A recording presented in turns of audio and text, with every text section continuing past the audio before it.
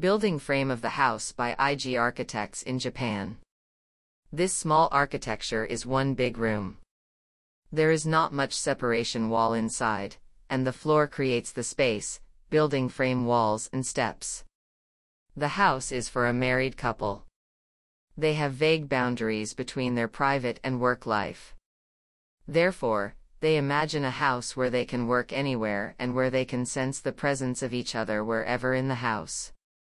With such a lifestyle, rather than having small spaces for compact living, the house was designed to have large air volume and scale, making various interactions of inside and outside space. This led to the idea of the house of frame, which is strong but flexible. It allows a liberal way of living. The north side wall in the building has skewed to create a space that connects to the adjacent vacant site. Along that wall, the heights and depth of each floor had adjusted throughout the building.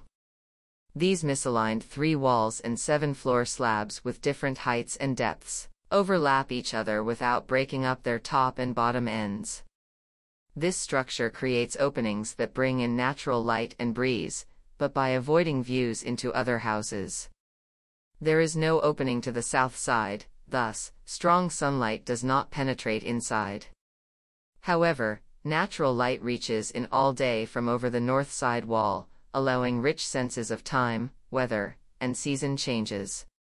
As it goes further back in the house, which is more distanced from the openings, service functions such as kitchen and bathroom are located. In contrast, as it approaches the front road, the openings get wider and bigger, closer to the outside.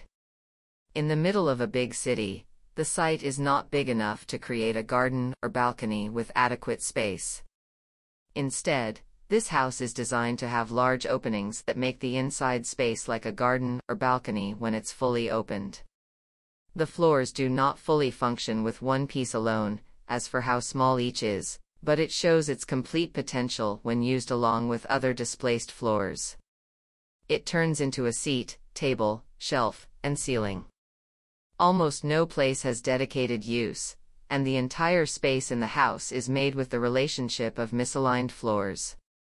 First, entering from the front door and, as it proceeds up, gives a sense of gradational shifts in the space. By placing human-scaled stairs and furniture inside a strong and large ancient building-like structure of reinforced concrete, the building is suited for human use.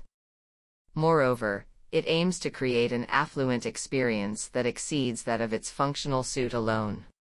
This simple structure of offsetting walls and laying floors at different heights allows them to interact, making it possible to create an openness that seems much more than the actual total floor area of 60 square meters. This is one big room built due to the reality of living in a city center and the possibility of a small site. The things far away and close coexist, and sometimes it's separate and sometimes repetitive. This relationship is formed into a structure and a home.